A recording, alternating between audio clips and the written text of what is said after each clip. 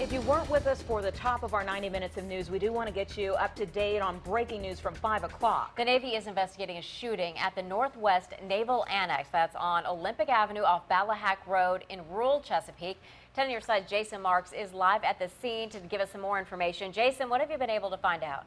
Well, we're in touch with Navy officials right now. We're waiting to get more information, but we are here live at the Northwest Naval Annex. Let me step out of the way and show you what's going on. We're told there was a training accident a little while ago that resulted in one person being shot. Now, this is in the southern section of Chesapeake, very close to the Virginia and North Carolina border.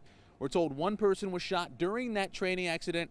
That person was flown by Nightingale to a local hospital. We're told the injuries are not life-threatening. The Navy is handling the investigation. 3,600 acres is this naval annex, home to Coast Guard crews, obviously naval crews. Marines are here. So this is an area, the swampy area that they use to do a lot of training. Somewhere during that training today, one person was shot. We are going to continue to touch base with naval officials, and we'll have the latest for you as soon as we get it. But for now, that's the latest here in Chesapeake. Jason Marks, 10 on your side. Thank you.